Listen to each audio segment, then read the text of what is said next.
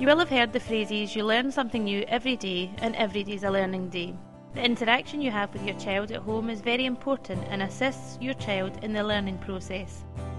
Numeracy is about numbers and counting, but also understanding measurement, money, and being able to understand time and how to handle information. Try to encourage your child to count with you during everyday family routines. How many peas are on their plate?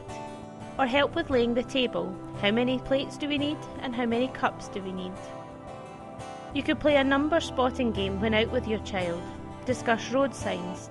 Are there any numbers on these? Either the speed limit or the name of the road. For example, the road from Camelin into Falkirk is the A803 and has a speed limit of 30. You could also discuss the shape of the road signs. Why are some circles and others triangles?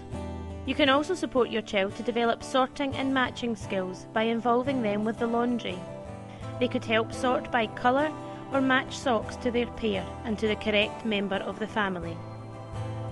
When discussing height with your child, use language such as taller and shorter and compare other members of the family.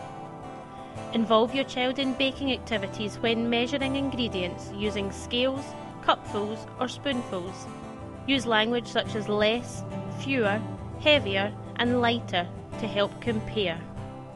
When at the shop, encourage your child to check how much some of the items are. If you are going to the shop with your child, give them a small amount of money and ask them to pay for some of the items. Do they have enough money for what they wish to buy? You can talk about the value of money. Look at the different shapes, sizes and colours of different coins and notes.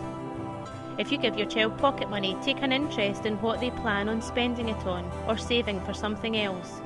This will help them to understand the value of money and how to manage their own money in the future. Of course, in this day and age, we don't all deal with cash.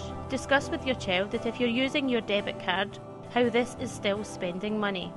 Discuss with your child about routines of the day, from getting up through to bedtime, and relate these to times. For example, when the little hand is at 5 and the big hand is at 12, it will be tea time.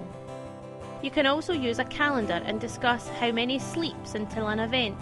Children particularly enjoy this when looking forward to an event such as birthdays, Christmas and holidays.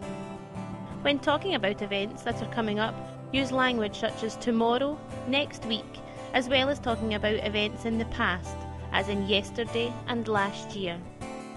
It is also useful that your child understands the changes in time passing, for example the seasons.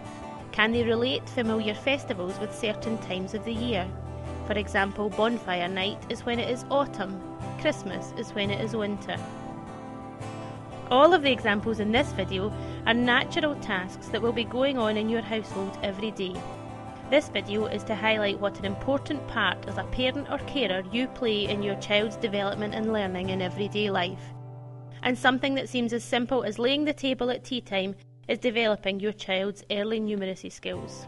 Most importantly, the aim is to have fun with your child during these interactions and develop positive relationships that create young people who are engaged and excited about learning and the world around them.